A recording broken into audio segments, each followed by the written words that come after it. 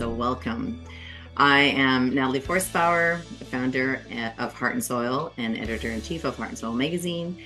And it is our delight and honor to bring you Eric and Joy McEwen today. What I love about Eric and Joy is how they really connect and intuit into their beekeeping. They will talk probably about that, about using our intuition and how dialed in they are to their bees and how connected they feel to their bees. And that just really kind of struck a chord when we had an interview with them on Friday, which we'll be launching with issue 16 of Heart and Soul magazine. And this is our first live conversation for celebrating 100 years of biodynamics. Biodynamics is rooted in nature and indigenous wisdom. Rudolf Steiner gave his first agriculture lectures in 1924.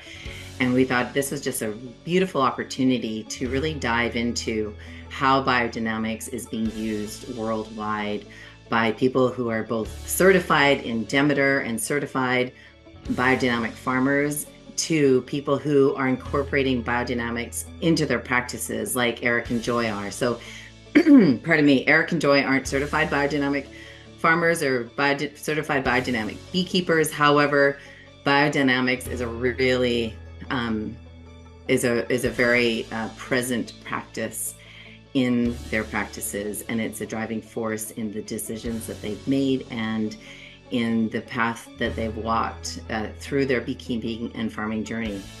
So I thought it was a wonderful opportunity to learn from them. And their book, Raising Resilient Bees, it is absolutely brilliant. So we're going to put a link in the chat to this. Chelsea Green is a fabulous supporter of authors who are writing about farming and gardening and plants, and they are the publishers of Raising Resilient Bees. And what I love about this book is that oftentimes when we read something about beekeeping or even soil health, there's just a lot of words, and so you kind of have to put these pictures into your mind and figure it out on your own. And what they've done really well in this book is they have a lot of diagrams and a lot of how-to. So it really helps you connect with what they're speaking about and how you can actually bring that into your practices if you wanted to experiment and try some things yourself. So I highly recommend it to go and check it out, and you can get it from Chelsea Green, and Leslie will put that in the chat for you. So, and Eric is joining us from his farm, Diggin Livin farm in Apiary, and Joy is going to be coming in. She's here, look at that. Wow, that's an entrance. If anything was an entrance, that was an entrance. Eric and Joy have been beekeeping for over 2 decades, and they have a deep foundation and roots in organic and market gardening, and they ventured off into their own farm. And I'm just going to dive right in because I think people are really excited to hear from you. So welcome to the conversation, celebrating 100 years of biodynamics, Eric and Joy. Thank you so much. What an honor to be your first live guest. And what an honor to be here to celebrate this wonderful 100-year anniversary. So I feel really excited and I feel really humbled to be here. And I was just going to say, and it's a pleasure just getting to know you and your work, Natalie. Likewise. It's been fun just to get to kind of see all of your pages and your YouTube and like all the good work you're doing. So thank you. Yes. Thank you. It's an honor. I wanted to preface our introduction with just a little background, and like Natalie said, we are not a Demeter certified operation, though I would say that's been a life goal of ours. And we encountered Rudolf Steiner's lectures on bees very early in our education about bees. And yet we were mentored in a more conventional fashion by people who taught us how to keep bees in traditional Langstroth hives, and and that was the direction we came from. Though in our by the time we had our first hive, we had already obtained Oregon Tilth's standards for organics, and we're absolutely adamant that was the path for us, despite the apparent hardships with Varroa management. And I think part of that too is just just kind of going back to like who we are, right? That's like a big part of what shapes your path. And for us, it was that we're also just organic eaters, and that we raise our kids with them eating food, organic food, and shopping at the co-op, and with all those values. So drinking well water and playing in the woods. Yeah. And so I just wanted to say that yeah, we as far as biodynamic farming goes, I really want to humble myself and say that we are humble students of biodynamics. I don't consider myself an experienced practitioner by any means, but we are on the pathway to learning more and surrounded by a great community of biodynamic practitioners in Southern Oregon and Oregon in general. And we're getting to know them and learn and look for opportunities to collaborate and learn. And honestly, one of the biggest, just to talk about certification just a little bit more, we always really felt that Demeter's beekeeping standards made a lot of sense, and they were practices, they were rules that were rooted in good common sense, and they were really centered in the relationship between the bees and the beekeeper. And that was something that really resonated with us. Whereas organic standards are all also a really good set of practices and standards, some of which, however, created conflicts in our operation in terms of our ability to adhere to those standards and to be productive beekeepers. And I could go into that more later if we have questions. But my point being that Demeter used to have a rule about that anywhere an organics standard existed, that you then needed to be certified by both. And there was things in the organic certification standards that were kind of hurdles for us that we didn't know if we wanted to try to overcome. And now the fact that Demeter has uncoupled that and is allowing Demeter certification without organics is something that's much more interesting to us, because the reality is that we already follow a bunch of practices that are much more stringent than just organic standards alone. And our product is already for sale on the shelf for significantly more than you can buy organic honey for. So we have never really seen an economic incentive to participate in the organics program more than we do. So that's enough on that subject. But I will say, just going back to that family centric, is that our kids were homeschooled in Waldorf as well. Thank you for saying that. And I have goosebumps because I really flirted a lot with and sat in the energy of who the first biodynamic live biodynamic conversation was going to be with. And one of the reasons that we're with you today, Eric and Joy, is partly trusting the intuition and guidance of these conversations. And it's partly to really make biodynamics a place of conversation and to help people understand that it's an entry. Like, there's so many levels of biodynamics, and there's so many ways that people can practice. And I love the humbleness and the humility that you bring to the curiosity of what it is and what's possible, and how you are just meeting yourself where you're at, and you have these goals that you are working towards. And I think that's really, really powerful for us to all learn from and sit with. So thanks for that. Thank you. Yeah. So raising resilient bees is really at the heart of what you're doing with your apiary and your farm. And you are stewarding and beekeeping over 600 hives. And from what I understand, when you first started, the survival rate wasn't exactly super high, and now you're experiencing higher survival rates. So when you first started, the die-off rate was maybe 30 to 40%, maybe sometimes higher, and now it's only been around 20% for the last couple of years. Can you tell us a little bit more about that? Sure.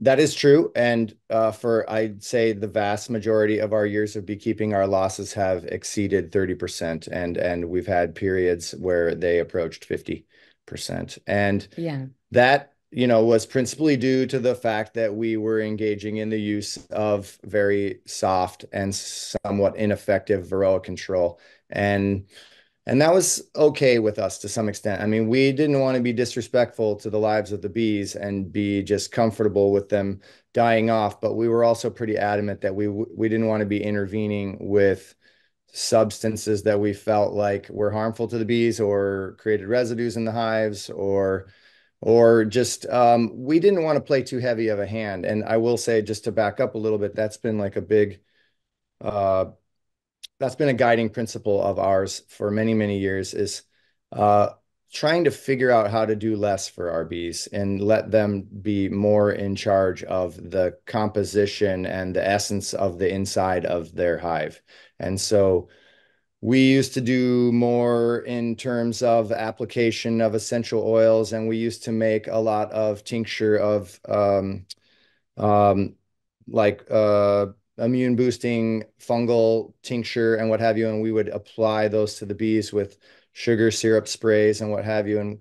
And we have that's been kind of a goal of ours over the years is to become less and less involved, less and less intrusive into the interior of the hive. And so more and more we're doing that. So, but backing up to your point, our losses do seem to be stabilizing, and it's a little scary to be brave enough to say that because this is new for us. So, but I think we know why, and we don't think there's any really one reason, but we do think it has to do with the way we're taking care of our hives. And this is something we talked about in the interview on Friday, but essentially, I think there's four things we point to, and one is improved delivery of oxalic acid, improved performance of the hive body. We really think highly of the bee hives that we build for our colonies, and we think that they contribute to improved survivorship. And then also we have a practice of how we manage our bees in the springtime in the form of removal of capped brood out of the colonies and transferring it into walkaway splits that are brought to another location to rear a queen. That process we feel like is a big contributor to the stabilization of our varroa numbers in the springtime.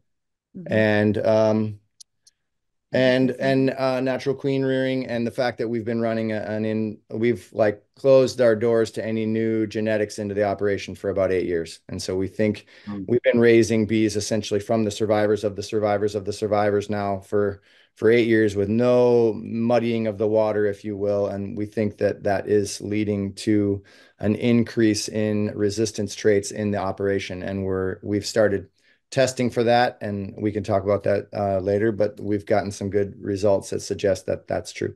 And specifically, what are some of the biodynamic practices and some of what you just named and others that have really been a guiding light for you? I mean, go ahead.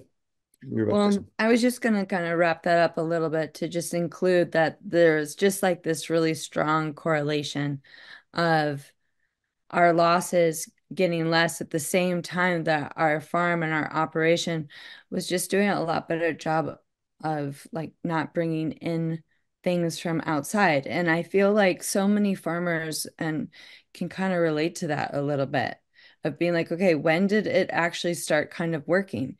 And it's somewhere around that time where you're like, okay, when you transition from like buying things from outside of the farm or getting things from outside, not even just your farm, more like your agricultural community. But I feel like that was a part of it. And that's also part of biodynamics. Biodynamics is just utilizing your resources from within. Yeah, right. In a closed loop. Yeah. And I think so what Joy's referring to is, we've always had a passion about being food producers, and that passion motivated us in part towards wanting to be commercial beekeepers. And yet, as commercial beekeepers, we've always wanted to incorporate and reconcile the differences between commercial practices and, say, biodynamic or organic management practices.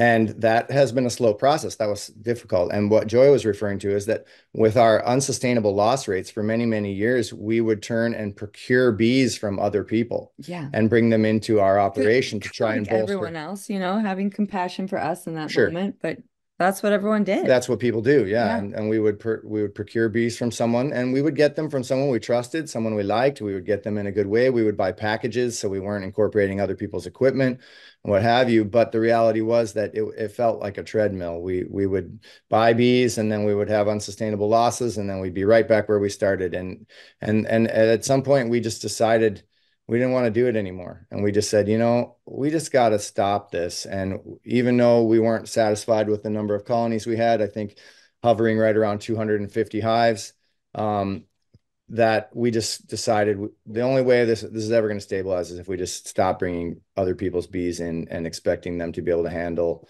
the way that we're keeping them. So, but specifically back to your question, the two biodynamic practices that were some of like the biggest hurdles for us that were also really inspiring to us was a foundationless, uninterrupted brood nest, and that's been something that we've been aspiring towards for a really long time, in more ways than one. And we can show you some old pictures of some of our original foundationless hives, and then now what we do now. It's all very well depicted in the book, of course. And then the other big hurdle for us was parting ways with the grafting program, and parting ways with grafted queens entirely. And that was something that we weren't sure we'd ever be able to pull off as commercial beekeepers when we first kind of started growing. And so we're happy to say that we haven't been using grafted queens now for 8 years. And we think that there's an increase in vitality in the bees, in the queens. And then I don't know, I just feel like it just feels good.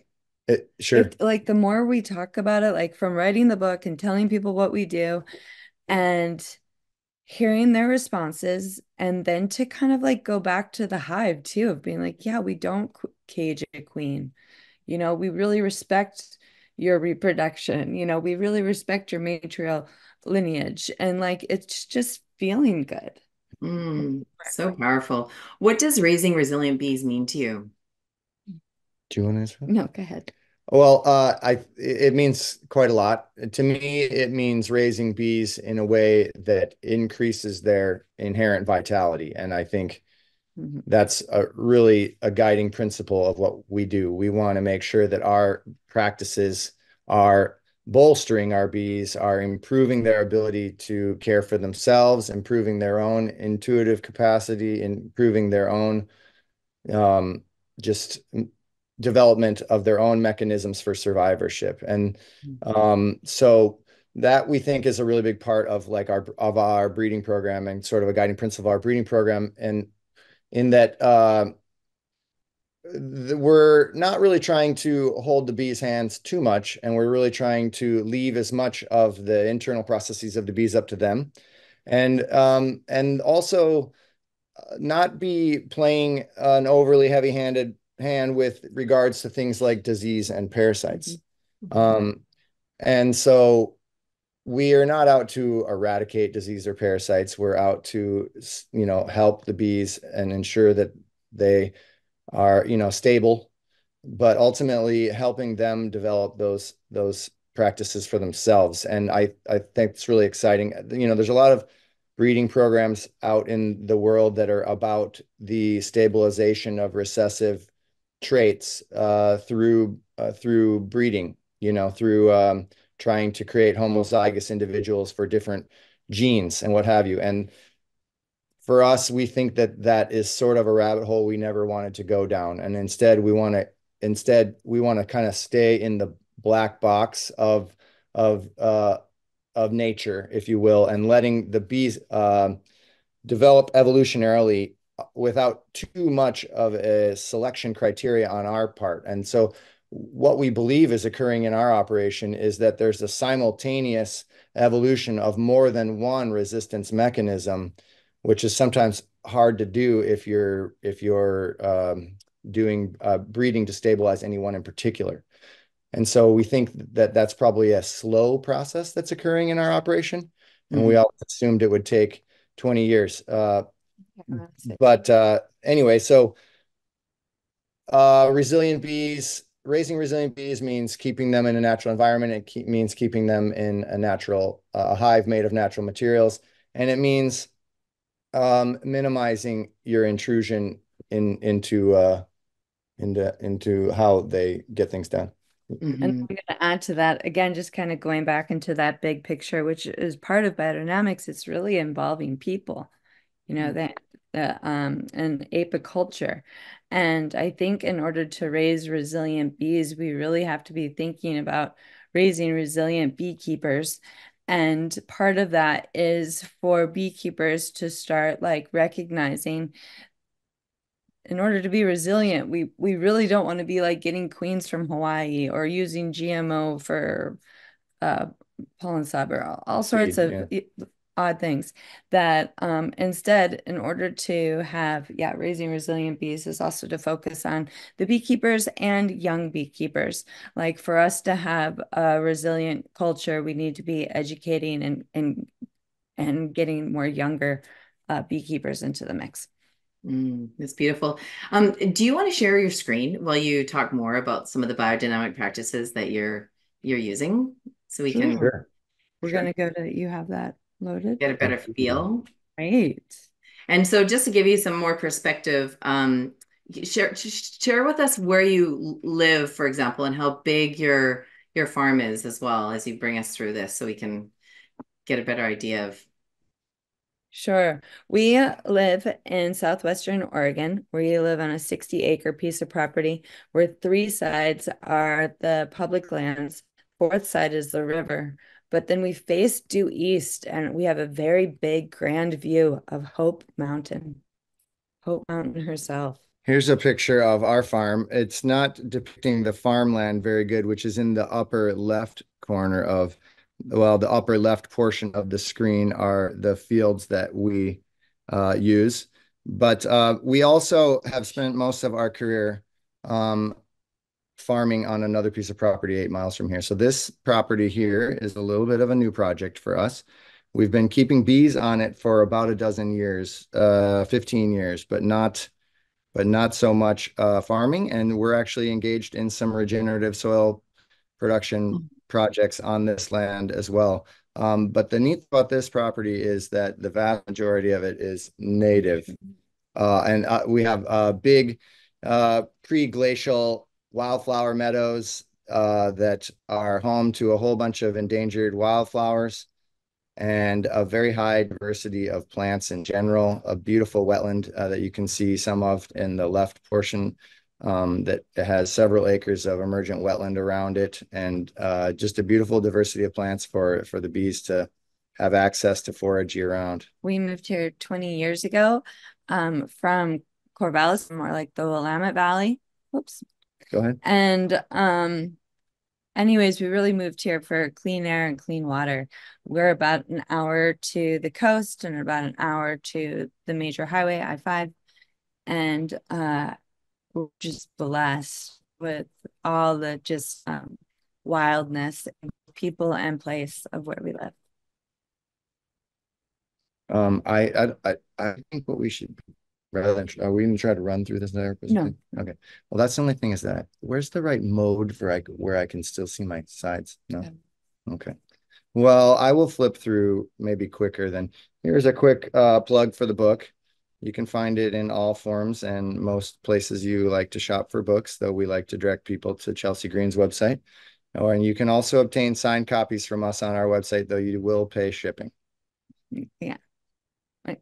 Here's our lovely daughter Fern eating a piece of comb honey, and for us, this just embodies the passion of what we're talking about and why we're motivated. You know, our main motivations in being commercial beekeepers is wanting to be present in the landscape of food production, to being active partners in the food production landscape, working with wonderful farm partners, but also about taking, we feel called in our mission to help the honeybee. And the more we learned about honeybees and the more we understood their plight. You know, I have a background in genetics, and I felt like the complicated genetic framework of the mating of honeybees was calling on somebody to work at this scale. And we feel that our program is significantly different than most of the others that are occurring in the world in attempts of helping the honeybee help themselves. And we feel like this is the scale we have to do that at. So, Well, and again, just like connecting, just like higher spirit to people to land. It's like right there in the middle of what she's holding. yeah. It's like that honey, that mana that's so good for your spirit, your soul, your whole body, and the earth. Yeah, I mean, we really think that honey is a vitalizing force in people's lives. And so, you know, by producing honey, we're helping raise resilient people. And so, but then obviously the bees have to be kept in a similar fashion so that if we can raise resilient bees, then the bees go on to help raise more resilient people. Here's our middle daughter, Clary Sage, helping us cut. That's foundationless comb. So And during our interview, I remember, Natalie, you talked about the three-sided frame. So here's an example of that right there. correct. Yeah, we'll have another shot of that, but here's a nice example of a three-sided frame with honeycomb on it, and you can see we're cutting it in a commercial kitchen and putting it into But jars for yeah, junk honey. but a lot of times our honey frames are four-sided because we also appreciate them going through the extractor. Yeah, the majority of the honey we produce is Oh, here extracted you on a go. frame like this. This is our first, this is kind of the telltale Oregon flow. This is our Western blackberry, and it makes a beautiful, very light honey with a nice white capping on it. So we enjoy producing varietals. We'll produce 3 or 4 varietals a year, depending on the seasonality. This is what one of our productive apiaries would look like. We typically keep 24 to 32 colonies in each location, but in a few places like this, we can have maybe up to 48 for a few months of the year. And we have bees in about 25 locations. Mhm. We have in the past been more active, and we are revitalizing the practice of applying 500 and 501 to our apiaries before we place bees there. And that feels good to us. And so, but the majority of our apiaries are on certified organic farms, but also on land that's not certified but managed organically. Mhm. And this is kind of the heart of the Illinois Valley. A But you pretty, can see all the like beautiful colors of grain in the wood. And I think that the bees, you know, they're able to, oh, you were, it's okay. go Yeah, ahead. I and was waiting. you make all of your own hives. Correct. We Yeah. do. And that was a decision we made largely because we wanted features in the hives that weren't present in commercial equipment, but also because we just really are not comfortable with commercial logging and lumber production. We Mhm. live in Oregon, which has at times in the past produced large portions of, or even the majority of the lumber used in this country. And we suffer the damage in our view shed and our watershed from clear cut logging. And as we grew our business and our footprint of lumber use grew, we really realized that that was something we had to reconcile. So we're really stoked though, because it wasn't actually that hard to make the transition. It puts a limitation on your growth rates, but building our own equipment is one of the best things we think we ever started doing for ourselves. So Mhm. all Are, of our equipment's built from cedar or cypress, redwood, and sourced locally, sustainably. A lot of the wood we use is standing dead. I think she had a Yeah, go question. Go ahead, ahead, Natalie. Natalie. yeah, are your hives insulated? And how cold does No, it get? Okay. Well, there's cedar and redwood, so this just increases the R value tremendously. So if you are able to like look at a box made out of pine, pine is open celled, and so it doesn't have that R value. But the other thing is that it really keeps humidity in. So cedar and redwood are closed cell, and so it's like that bubble wrap in between. yeah, That's so super cool. this wood actually has our value, which is pretty neat. But to answer your question, we don't have very extreme winters. Hmm. Only about 15 degrees at minimum usually, and the vast majority of our winter would be more like 30 to 40 degrees as a normal low. Right. And that's And Fahrenheit. correct.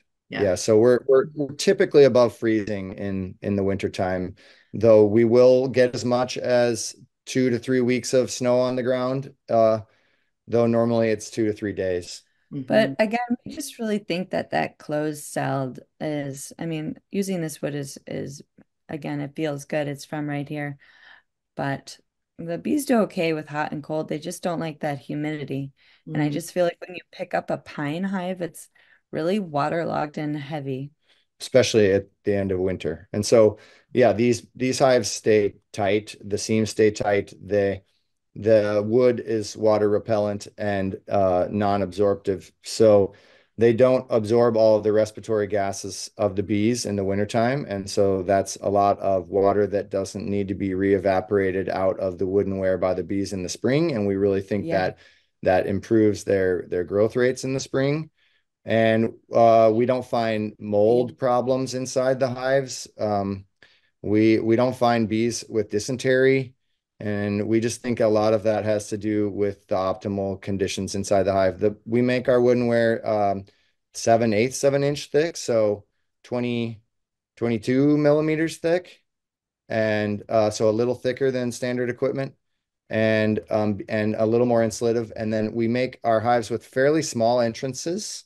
And we believe in that philosophy of the closed dome, where the entrances are only at the bottom, allowing the bees to really have a lot of control over the airflow inside the hive and a lot of ability to retain nest heat and nest scent up in the upper portions of the cavity. And then hopefully we'll get a chance to talk with you all about it. But we also, our bottom boards are two-way. So throughout the hive, we have a dado cut that would enable us for you to have a divider board. We got great pictures. And the one, just to have those two entrances, one like a half entrance on the front, on the back, is lovely because the bees sometimes they prefer the sunny side, sometimes they prefer the shady side, but we really think that they love having both sides.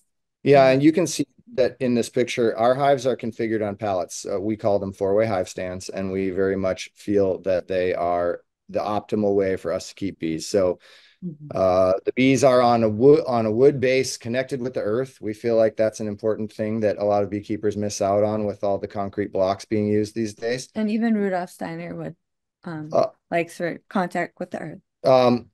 And what you see is that the hives face outward, right? And so you have two hives facing in one direction and two hives facing in another direction. And that creates a lane down the middle. But as Joy was talking about, our hives have an entrance on both the front and the rear of each colony. And so what you see is that the bees have a shade porch in the back there where all four hives are shading that common area. And the bees absolutely love that space. It's this beautiful space where in the middle of a hot sunny day, there's full shaded entrance back there.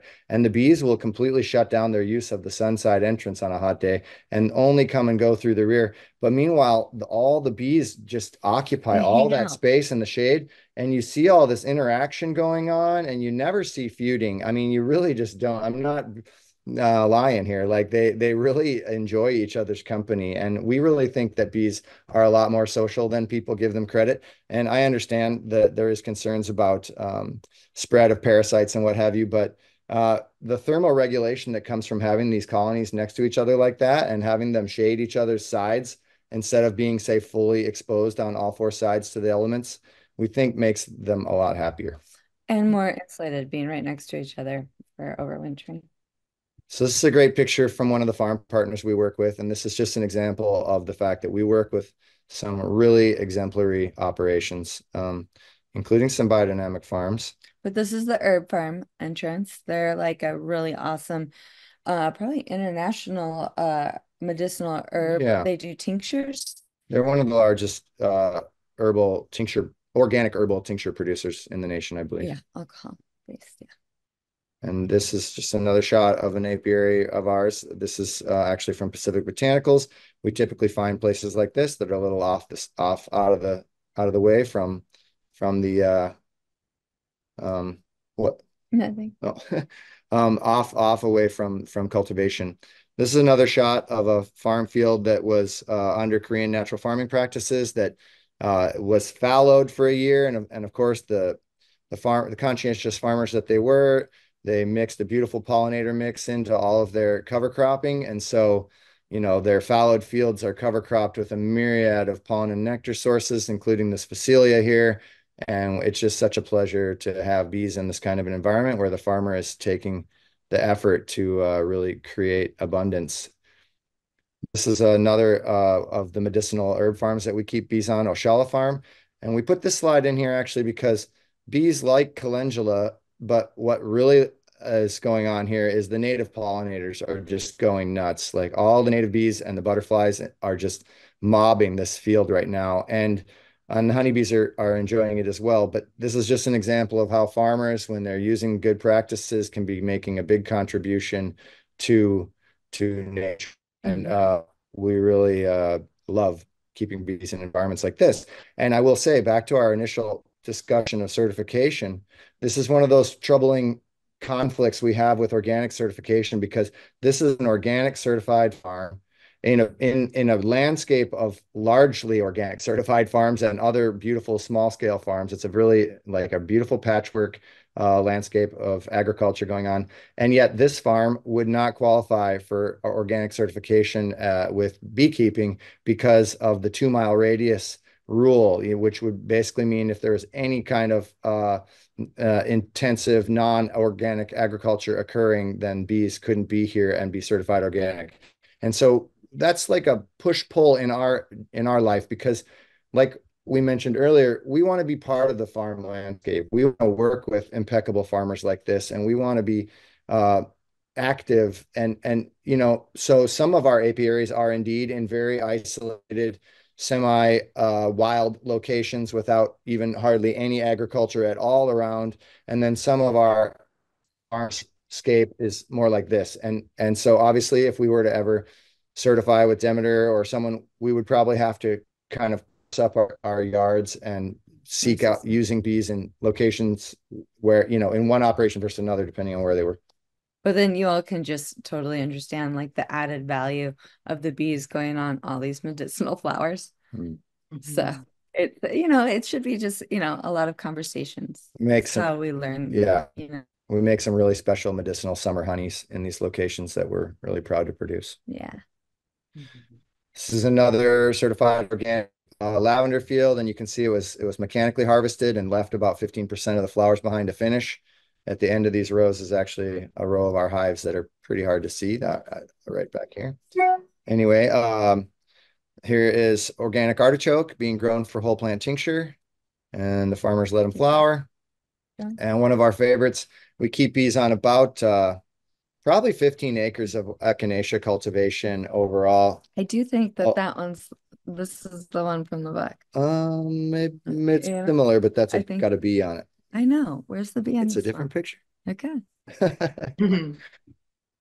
This is a picture that we put in really quickly just to share with people about our view of the role of bees in regenerative agriculture. This is a field that when we started keeping bees on it about 10 years prior had been hayed for 2 decades without any inputs at all. And it was basically devoid of all topsoil, and it was down to a very rocky mineral soil.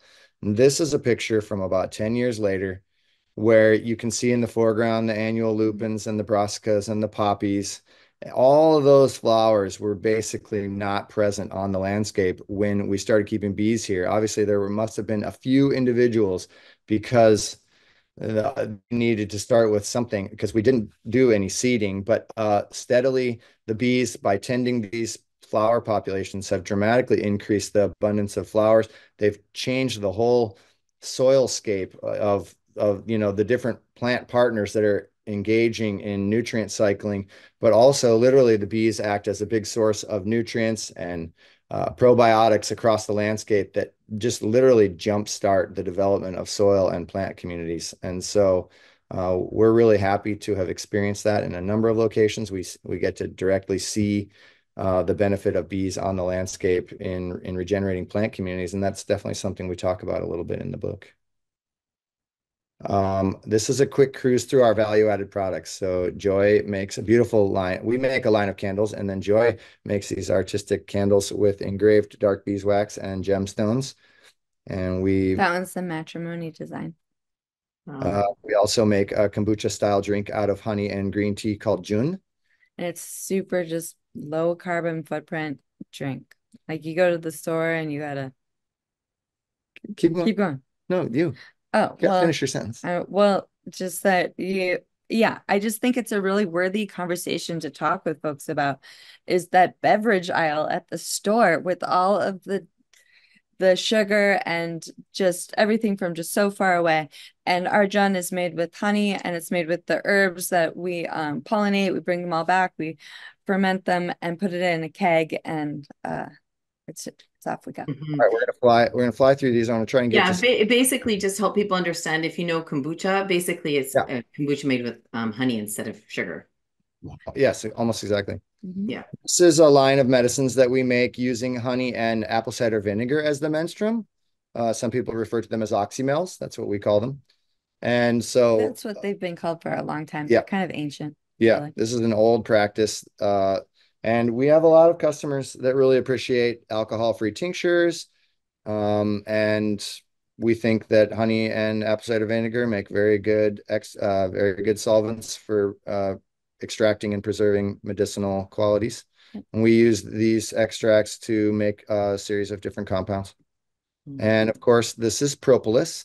We hand harvest propolis with stainless tools. That was one of the big impetus for us to get away from painted equipment. We didn't want to have any chance of paint contamination of our propolis. And so we make about 10 gallons of propolis tincture a year and sell it in 1 ounce fluid bottles. It contributes significantly to our income. And this is a nice shot of our woodenware. As we mentioned, we build all of our woodenware and we do indeed sell a little bit of it. This is kind of a cool picture, I think, because the bottom box that you see that's darker brown, that was one of the first 50 boxes we built, and they're all still in use. We're about 13 years into this right now, and the equipment's holding up really nice. And we use some salvage lumber at times, and so you can see the top box actually has a knot hole where you can see some bees spilling out, and we're quite happy to use equipment like that, leave extra entrances like that, and the bees use them or they close them up with propolis, and we let them choose. I like this picture a lot because I love the colors, like all the grains of the wood. And I feel like, so often we want to, paint the boxes to preserve the boxes, but then also to make sure the bees know which one is theirs. But if you look like at a picture like this, it would be so obvious to the bees that there's so much differentiation happening here that they'd be like, this one is definitely my hive. One of the quote unquote products that are employed in is epitherapy. And this is our hive hut. It's our hive air chamber. It has a bed inside. We have a picture of it here, next slide. But you can see those are 3 hives that are situated inside the hive hut where the bees fly and enter and exit from the outside, but the hives are ventilated so that the passive hive air, the vents can be opened and the passive hive air will then infuse into the space where there's a sleeping chamber for someone to lay on top of them. And I just to help your visualization is that those are on kind of like a drawer shelf that you pull out. So then we tend to them from the outside. Right. And here's a picture from the inside. And so you can just see the sleeping bed. And what's not so visible is that those 3 hives are right underneath the bed. So when you're in the bed, you can hear them, you can feel them, and you can definitely smell them. The hive scent infuses from both the head and toe of the bed. So it's an enjoyable process. This is starting to stray towards some topics relative to biodynamics. And this is a little teaching apiary in our front yard that we use to talk with people about form and function. And so what these 3 hives have in common is that they all have foundationless brood nests. And so all 3 hives have comb that the bees have made entirely by themselves. in order to house their brood. And as you see, the log hive on the right is a little bit of a special log hive in that it is actually splits in half. So I can gently open that log hive and you can do some level of inspection. You can oftentimes see brood and confirm that the colony's queen right. You can even do a little bit of harvest from this colony, though as the pile of combs in the bottom of this colony attests to, it to do much in this colony is destructive and a detriment to the bees. And so it's an example of how a simple form may indeed limit function. And so for us as commercial beekeepers, that's important. We need function in our hives. And I'll explain more about that in a minute. The movable frames. And so here in the middle is the Warre hive, of course, and a Warre hive. We were heavily influenced by Warre's writings, and we feel like a lot of the conclusions that Warre came to were spot on. And yet, Warre hives still offer some difficulty in management for us in that they are not very much a movable frame hive, that it tends to still be a situation where you're harvesting combs a box at a time and what have you, and limiting your ability to inspect or change anything going on inside the hive. So the hive on the far left is of our making and what we refer to as a natural nest hive, and it will indeed have a foundationless brood nest in the bottom two boxes, but still allows us to super overhead with honey frames that we can then say extract. And why do we want a movable frame hive? Here you see, here's a frame of a natural nest colony being pulled out. And that is important to us for a number of reasons. One of the main reasons, of course, is ascertaining the health of the brood and getting a sense of our varroa. These are varroa mites on the bottom board of a hive. You see the small brown ovals. Most of you are probably familiar with them, but varroa mite is still one of the is the leading cause of mortality in our operation, and being able to understand the level of infestation in our hives is super important, as is being able to understand the level of nutrition and being able to ensure that our bees have adequate amounts of honey and pollen in their hives certainly means we want to be able to move frames. And likewise, in ascertaining the level of nutrition in the hive, also rectifying it. We move a lot of honey around when we need to, and we're happy to take honey from strong colonies and put it into colonies, say, that are in their first season to ensure they have adequate stores to winter. We, of course, do our best to site them and ensure that they do it on their own, but that's part of being a good beekeeper. And for us anyway. And for us, of course, ascertaining the quality of the queen, being able to see the queen periodically, look at the queen and definitely look at her brood pattern. And then, of course, being able to find and locate cells is really important for us as well. So we make our divides with cells, or we make our divides with eggs, both of which require us to look at the quality of the brood when we're making those divides. So for us, a destructive, non-movable frame hive is just not suitable for the way we keep bees. Mm-hmm. Lastly, of course, we want to be able to ascertain disease. And this is a honeybee here you see in the center. That black bee is suffering from several viruses. And to be able to see that, sometimes if you just sit by the entrance waiting to see this, you might not. And, this is a very low level in the colony. And being able to actually inspect whole frames of brood and see bees like this does give you insight into the presence of disease. And yeah, I'm just going to jump forward. Here's a shot of our typical configuration. You can see the entrance. Yeah, you can see the entrance. We're getting to our queen rearing practices. This is typical of how we do things. That we run about a third to half of our operation into fall looking like this. So those colonies probably have about 80 plus pounds of honey in them, which we feel like is about 25 pounds more than they will need even in a very cold winter. And we do that so that we have honey surplus to move around when we need to. And as we go through our bees in the spring, we'll come along and tap into colonies like this.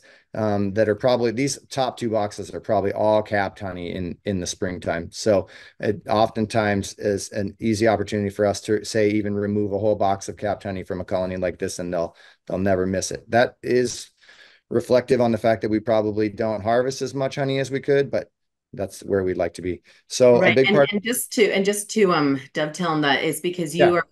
your bees are feeding on honey over the winter. You're not feeding them extra typically. That is exactly true. We've really gotten down to very little or feeding at all. We have done organic sugar feeding since we got started with our bees. We've always fed organic sugar. But more and more, we're finding that good management practices means we don't need to have sugar on hand to feed, and that we can really just move honey when we need to. That said, we fed 1 yard of bees last summer, and we fed some bees this spring. About a sixth of our operation that were all new colonies coming out of their first winter this year felt a little light, and we did do a little sugar feeding. So it's good to be adaptable in bad weather and what have you, but that was kind of a short Band-Aid interim until we could really get in some nicer weather and move honey around, and that's what we did just a couple weeks later. And you're harvesting in the spring or fall? We harvest our honey in the summer. Okay. Awesome. Typically, sometimes we will produce a spring varietal that will allow us to harvest a little in the spring, but we have a lot of inclement weather around here in the spring, and we can have spring-like weather that will pop back up and last until mid-June. So we have to be very conservative if we're interested in doing any honey harvesting before that time. Great. Thank you. This is a picture of us milling a cedar that we obtained that was standing dead. We do a lot of this, and we mill the wood on site, and then it heads for our wood shop. I have a couple pictures of that. And so this is a picture of our humble wood shop. We do all of our hive construction here, and the value of all the tools in here probably totals about $20,000, but it could be done with 5,000. And so that's our message for everybody, is that this doesn't have to be rocket science, and our designs are simple, which you can find we put all of our measurements and designs in the book, trying to encourage others to take this on. We first learned how to build our own hives by hanging out with beekeepers in Costa Rica and seeing how simple the tools were that they were using. Just in open air sheds. Yeah. Super small, and them just doing it. And yeah, like building just taking the steps and doing it. And we're like, we could maybe do this. Yeah. Couldn't we? Instead of making that phone call every time, being like, can I order some hive equipment? Instead, doing it ourselves and actually getting our kids in the wood shop is pretty fun too. This is about the scale we work at. These are migratory lids we build, and we'll typically build things in like 100 lots like this. And here we are. This is the one box size that we build that you've been seeing, and we are hot dipping it with a natural linseed beeswax pine rosin mixture that we make, and we hot dip only the external surfaces, leaving the unfinished interior surfaces for the bees. And we really feel that encourages in propolis deposition and in making an interior that's suitable for them. That they like. So I mentioned earlier, we'd show you a few pictures of our first foundationless hives. These are the first colonies that we ran in attempts to pursue biodynamic certification. And these are a 16-inch depth frame. And so a very large cavity, and was a really wonderful experience. They were very beautiful hives. What you get? You guys see, our whole living room right now is shelves made from them. Bookshelves, kitchen shelves, kids' wardrobes. That's what you got to get creative when you change box sizes. Here's our young daughter Sage holding another comb from foundationless hive. These were beautiful hives, but they had some drawbacks, and there was things about them that we didn't like. And we felt like in doing the reading and the math that we had gotten a few things wrong. And it took us several years of using the hives to realize, and then it took us several years to get out of them. And so mainly it's just, it was a big cavity. Big cavity. The bees grew slowly in them, but also that 16-inch depth frame we feel like was maybe a few inches more than required for an uninterrupted brood nest, and would often cause the deposition of a big band of honey across the top. And then when you wanted to super for production of surplus honey for extraction, the bees would often just opt to not even use the super, and instead they would backfill. And we were having a real big problem with colonies getting honey bound by midsummer in this box, because they would create a big band of honey across the top there, which you can kind of see some of in Sage's hands, but also it would and then they would not use the super, and they would backfill their brood nest with nectar, and it would create really high mortality rates, unfortunately. So here So we go. here This we is are. what we do now. This is our latest. This is how we keep bees on a foundationless brood nest now. So that you saw a picture of that three-sided frame earlier with the comb honey, but this is how we grow them out. And so we'll use a frame like that, and then it will transition into something like this. And it's a beautiful frame of worker brood there. That's all foundationless, produced by the bees. And what we'll do is we'll produce a box of frames like this, and you'll get them to a state like this where they have completely filled out the entirety of the box with comb. And then we will follow a Warre type practice of nadiring with an empty cavity below, allowing the bees to continue to draw out an uninterrupted nest into that lower box, where then you start to get frames that look like this. And you see that lighter colored band of capped brood is comb that has only been made. And this is a colony that was recently nadired right before this picture was taken. And you can see that's a band of new comb that's been made since that additional cavity was placed below hand. And then ultimately Isn't that so beautiful? Look at that. And Eric, you just took that photo. I did just take this recently, and this is kind of the mature brood comb in our latest the way we keep bees now. And so what we like about this is that we feel like we really got the sizing and proportioning right. And honestly, we don't take credit for that. This is we only came to these dimensions by reading the writings of the great beekeeping observers. So we feel like Warre made some great efforts into understanding the depth of appropriate nature for box sizes, and we learned a lot from his writings. But also Langstroth was a great observer as well, and as were many others. So, but what we like about this 13.5-inch depth frame here is that you're only really getting about enough room for a band of pollen across the top, not really a lot of room for honey storage on this comb. And that's what we like, is that they will put honey to the sides, and they'll put honey overhead in a super that they can move up into as they need. But then that leaves us a versatile system that's easy to get honey where we want it, and easy to be able to harvest and leave behind adequate amounts for the bees and what have you. And we also really like this Hoffman end bar too. It makes it so that the bees have more space, and it makes it easier to move around, and just, the spacing of the hive. Yeah, the Hoffman end bar does go a long way to preventing the bees from adhering the combs to the inside of the box. And that's a big part of what we're looking for in our equipment. So then, yeah, this is a bottom view of a nadired colony. You see those are 13-inch depth foundationless brood combs coming down to the bottom board. And like we showed earlier, we can also use those foundationless frames overhead in supers, though that's a little bit of a tricky practice. You can produce comb honey, but they will adhere these combs to the top bars of the box below. So timing and attentiveness is important if you don't want to. You can also cut combs with a wire like you would with a Warre hive, and I've done that with these frames. They do that pretty well. So another big part of what's cool with foundationless comb is the production of droop. Real quick, I just want to just check in with Natalie. How are we doing? Like, how are we doing, and how are we doing on time?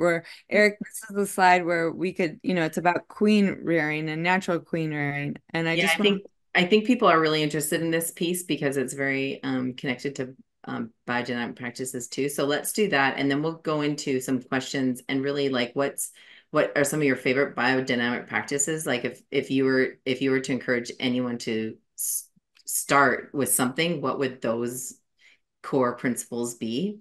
That would be a great place to go from here after this. Yeah, well, we have like 3 slides here I want to show. And yeah, so this is kind of this is where we're getting, and this leads directly into your next question. So this is a foundationless comb. What you can see here, those are queen cells that are early in their development. So those are bees rearing new queens in those cups, and those are only a couple days old. So this picture is just showing natural queen rearing in its kind of highest form. The bees make the combs, the bees make the cups, and then the bees go on to rear the queens on the comb that they created on their own. And then those queens, along with an interaction with the workers in the hive, come to a process of deciding who is the queen that will head up that colony. And that's sort of like the essence of natural queen rearing, in our opinion, and in a nutshell, what we do. So what you see here is if you look closely, that you'll see a queen excluder sticking out of between those two boxes there. So that's a 10 frame excluder stuck between 8 frame boxes. And so the excluder sticks out a little on the side. We kind of like that because it acts like a little flag and helps us see them sometimes in the dust. But essentially what we're doing is we're taking bees, resources and bees out of the parent colony and placing it into that box overhead, being sure to not take the queen by shaking the bees off the frames. And then we leave them over this excluder for a period of hours. And then we take this box off to a new location, allowing the bees inside that top box to then embark on raising their own queen. And so we will do that with swarm cells, and we will also do that with eggs. And so that is the whole basis of how we reproduce new colonies in our operation. And so we're essentially, our goal in our operation is to try to allow every colony with fitness to reproduce. So if a colony is not showing overt signs of disease and is robust during spring swarm season, then we will typically make a divide from it in this fashion. And that way we are making an attempt to kind of retain as much of the genetics, the diversity of genetics in our, what we call a metapopulation of bees, and thereby allow all colonies to contribute to the well-being of the whole population. And thereby we're minimizing our own anthropogenic selection influence, if you will. Mm-hmm. And so that walkaway split is taken. Here's a quick shot to show that foundationless comb is a little bit harder to handle, and sometimes you need to cut combs and re-adhere them back to the frame you want them on. And we put this picture in to show that it's a little bit more of a challenging style of beekeeping, and novices should be prepared for a little bit more interaction in that way. So this is what our walkaway splits look like. And as Joy was mentioning, you can see we've inserted a division board down the middle. And so what you have is 2 separate 4-frame cavities. For us, it's really important that we invest the right amount of energy in raising a queen, but not more than that, because raising a new queen is, for us, about 60 to 70% successful. And so you're going to find, if in a unit like this, you're going to find the most common thing you're going to find is one has succeeded and one has failed.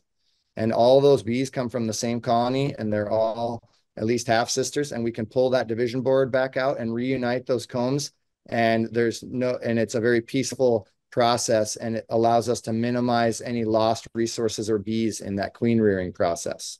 And for us, that's really important to make sure that all those bees get to be part of something positive and beneficial, and it happens really quickly. And so this process takes about 30 days, but if you're really prompt, you kind of catch these queenless colonies before they descend down the road into being drone layers with laying workers and what have you, or certainly catch it early and then rectify it by pulling that division board. If we're lucky and find that both sides have successfully reared a new queen, then one colony would be transferred out into its own cavity.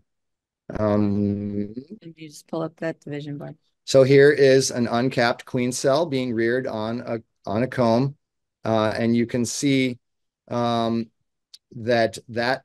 queen cell was likely raised from eggs based on the age of those larvae there. I'm rather sure this is an emergency queen, and we feel that that term emergency queen is not really a very accurate term, and that emergency queens sort of have a bad stigma because they often occur in suboptimal conditions.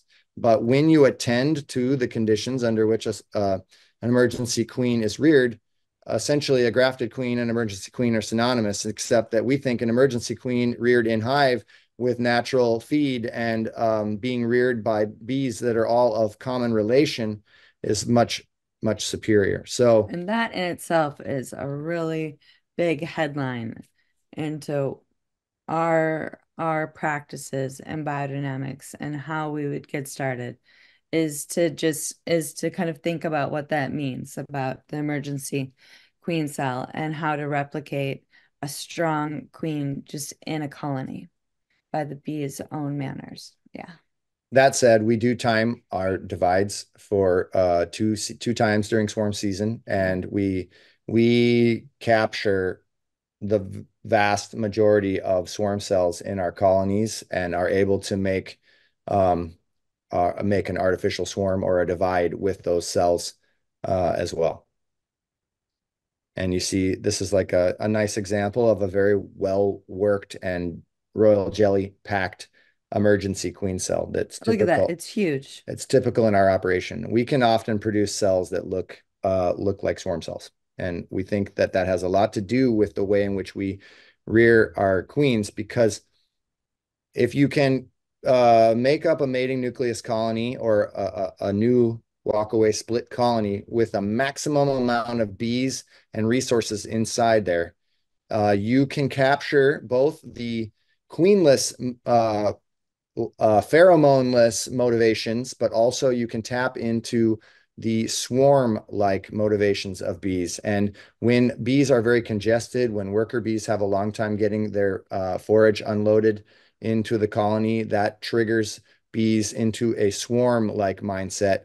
And we think that by replicating those conditions in our colonies, we get superior queens. This is, yeah, I think we could stop here and we could open it up. This is a picture of one of our mating yards. We do all of our mating in isolated locations away from other commercial operations and do so to preserve the genetics of our bees. Mm-hmm. Awesome. Thank you so much. There's lots of feedback in the chat for deep appreciation and for what you're sharing. I'm curious, what sets biodynamic beekeeping apart from other beekeeping? Well, I think that's there are a myriad of investigations going on by biodynamic beekeepers that are being completely ignored by conventional beekeepers. So, but I think place-based, is certainly typical. And for us, there's so many things. Yeah. I mean, even just like there's just like the spiritual aspect, the economic aspect, the ecological aspect, that are not part of the traditional design. I think one of the biggest ones for us was reintegrating natural queen rearing into the operation. I think, when we got into beekeeping, Varroa was a problem that there was not a good handle on at all at the time. We've come a long way since then, but the bees were in really bad shape and people were scared.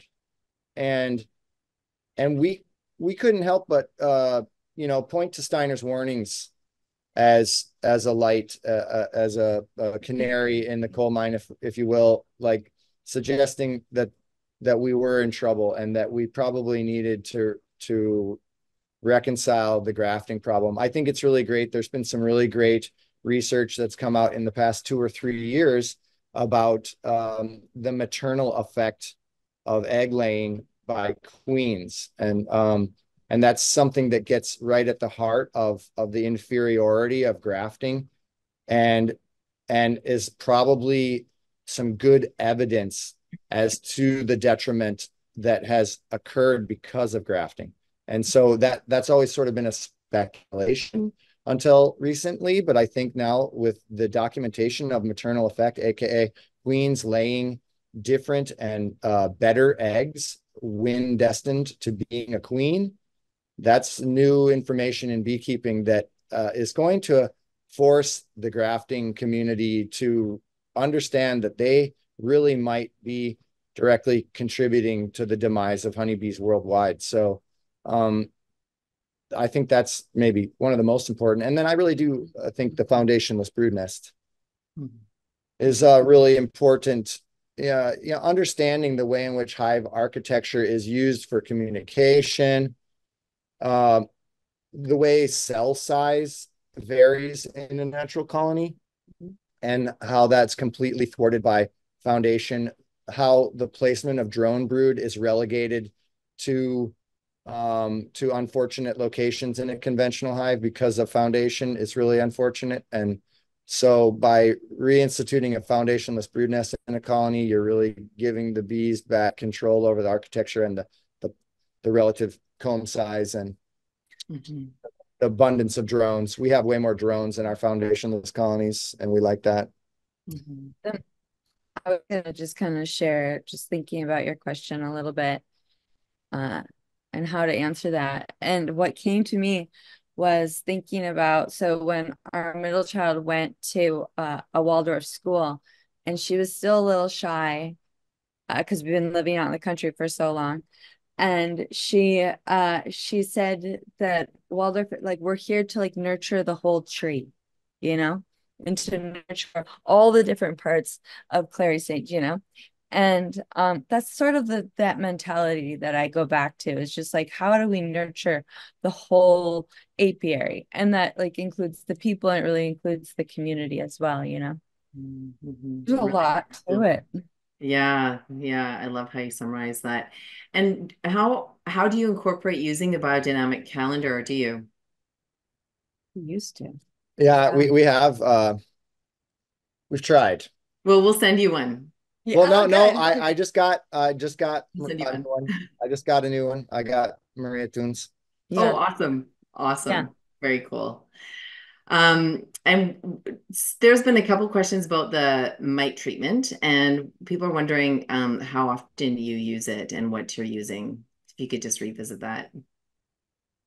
Yeah, we're so our history with mite treatments is originally we started out treatment free, and that was a big part of our losses. We also did a lot of experimenting. We did a couple of years of using only powdered sugar, and we would use organic powdered sugar, of course. And and we came to the conclusion that science has corroborated that powdered sugar is barely has an effect on controlling varroa mites. It certainly would have to be used at intervals far exceeding what we were able to do.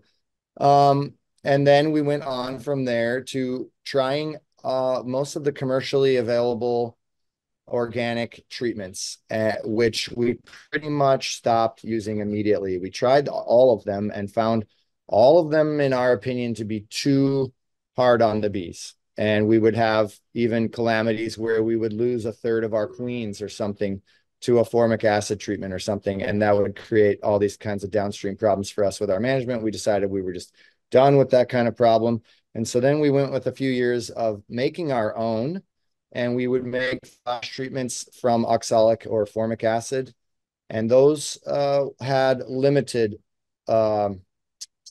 effectiveness, and they didn't do nothing, but they were not really doing much to turn our loss rates around, to be honest. So then we ultimately, we just sort of, that's just sort of where we ended up. We were just like, well, that's where we're going to be then, is high loss rates with sort of ineffective mite treatments. And that's when we decided we were just going to go back to oxalic acid then. Like we were like, well, if we're going to have ineffective mite treatments and high loss rates, then we're going to at least use something that's gentle and non-toxic and doesn't accumulate or end up in the honey. And so we've been, I don't know, over 10 years of solely oxalic acid, and we've done various means of applying it. Yeah, Randy Oliver and Scientific Beekeeping. Randy Oliver of scientificbeekeeping.com has been a great source of information for us and has influenced us and our treatments quite a bit. And so, like I said, yeah, we're about 10 years oxalic only. We used to do a winter dribble, and we still think we may again, but we are maybe 3 or 4 years into not doing a winter dribble. And I think part of the reason why is because, again, we're fearful of oxalic shortening the lifespan of our winter bees, right? As they're coming into spring, trying to rear brood to replace the population, and doing a winter broodless dribble felt to us as possibly threatening the lives of the bees that you're leaving that job to. So we now really only do one or two treatments a year, and those are principally in the summer. And we have been using slow release glycerin formulas for the most part.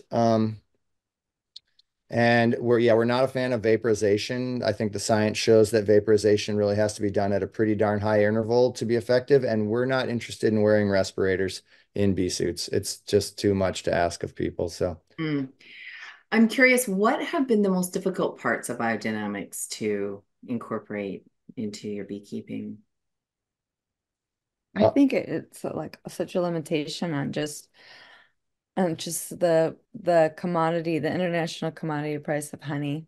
Like going back to all that, but it's a limitation when you have like organic honey at Costco for I don't even know how cheap, but it is cheap. I see. Yeah, that was approaching the question a little bit different than I was about to, but I think it's super appropriate. Like Yeah. there has to be an economic there has to be like something to hold Incentive. this. And Yeah. I don't want to just say incentive, but like there has to be like a foundation of a marketplace to support us. And um we haven't really felt that. Like our honey is already pretty much the most expensive honey on the shelf. How much And is it a pound for me to buy it? well, we sell pound and a half for about $17, 18. 18. So Hmm. that's about But at $13 a pound. the grocery 12. store, it's next to like a $14, Yeah, and we're trying to get into another store and they're like, yours is more expensive by like $5. And I'm like, I know, but did you see the label? We're like raw and heated, blah, blah, blah. And they're like, yeah, but people are broke. So right. For the price point, what else would you say is another hurdle? yeah. Well, one of the hurdles about biodynamics, which personally we like, is the honey packing rules about the honey being transferred directly into the jar of which it is consumed from. And we've always practiced that. So we only bottle our honey one time a year, and then it's stored in the cold in the dark, and that means that our honey is only available in a crystallized form for about 6 or 7 months of the year. And so we really had to work pretty hard to create a market for that, to kind of talk to people about what you're getting in exchange for not having a liquid honey. You're getting purity, you're getting higher enzyme content, you're getting higher vitamin content, you're getting no contact with plastics, no reheating. These are all things we had to really educate our consumers about because it wasn't something that they were necessarily But looking for in their that's when honey. we were doing direct marketing, Right. when we had our own store, we're doing farmers markets. Now it's like that our customers just have to know that by branding, Yep. you know, like we are special and they're like, oh, here's Diggin Livin and it's crystallized, but that means it's great. Like there are people who know that, but Right. And so just to finish your question really quick, I think the two things that we've already talked about quite a bit, the graft free rearing of queens and a foundationless brood nest were also big hurdles for us because of the scale that we operate at. And what excites you most about the biodynamic principles you've incorporated into your beekeeping? Ugh. I just think they feel good. Yeah. Yeah. It They just, feel right. Like instead of always going someplace else to find some solution to that a lot of times like involves like GMOs, which is something we're just like we don't we don't want to participate with. Uh, yeah, for us to kind of go inward and figure out our own solutions. and it just feels really good to be making decisions with the bees' well-being as the primary driver of the decision-making process. And Mhm. so, And we're just going along with our values and our integrity. Like yeah, sometimes when they're like, oh yeah, you don't want to do corn syrup, and we're like, no. Like we definitely don't. Like that would feel awful to us. yeah. And Like, and so, yeah, the closer we have come to adhering to biodynamic principles and regulations, the better we feel about how we're doing a good job of taking care of the bees. It feels right. yeah. It's just where we want to be. It's, yeah, long-term sustainability for us. What's one piece of advice or one thing you really want beekeepers, whether they're new or been practicing it for a long time, and maybe they're struggling, maybe they're not, but if there's this one thing you could share with them, what would that be? Oof. I wish they'd get off the plastics. I personally think honey and plastics have no business being in contact with each other.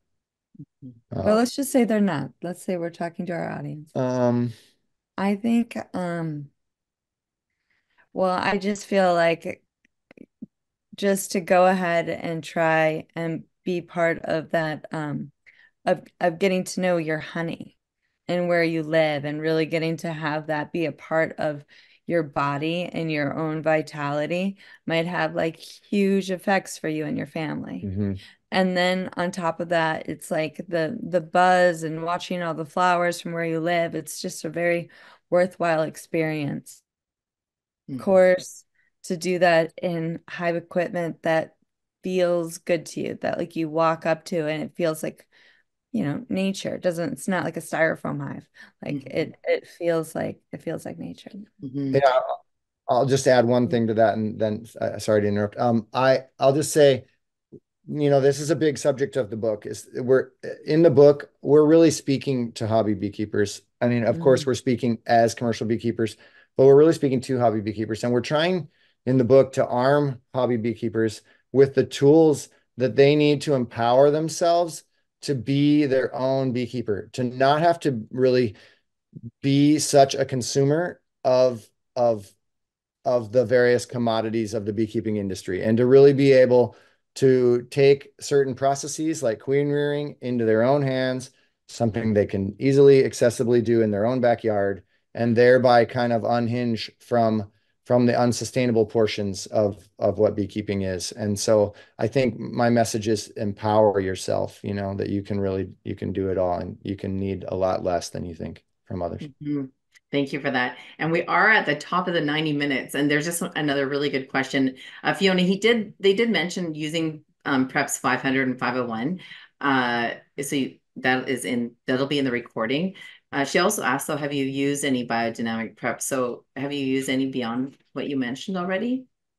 Not so much in our beekeeping practices. Like we've used, the compost amendments in our composting, but as far as bee yards go, 500 and 501s really as far as we've taken anything. Like spraying it down. Yeah, or sprinkling or spraying. Yep. Okay.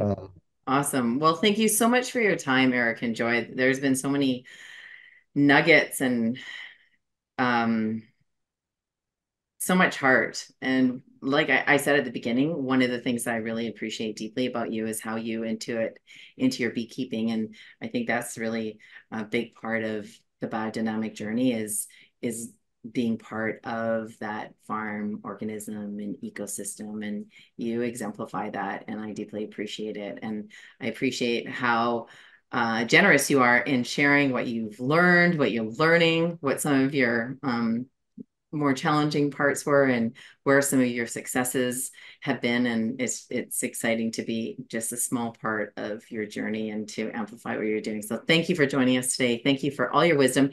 And you know what, with your permission, we will send you one of these calendars, because it's the Celestial Planting Calendar. It's one we're publishing now. If you've used it yet, but we'll send that along with you as well, so you can play with that. And it actually identifies ideal times to apply the BD 500 and BD 501. Great. Thank you. Yeah. You can find a link to Raising Resilient Bees, published by Chelsea Green, in the description below. And you can find Joy and Eric online at digginlivin.com. That's DIGGINLIVIN.com.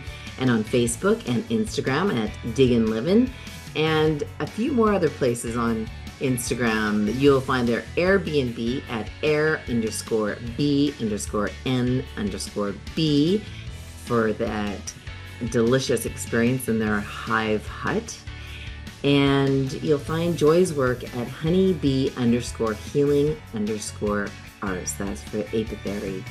And you can follow their farm at diggin_livin_farm_and_apiaries on Instagram, and also on YouTube at Diggin Livin.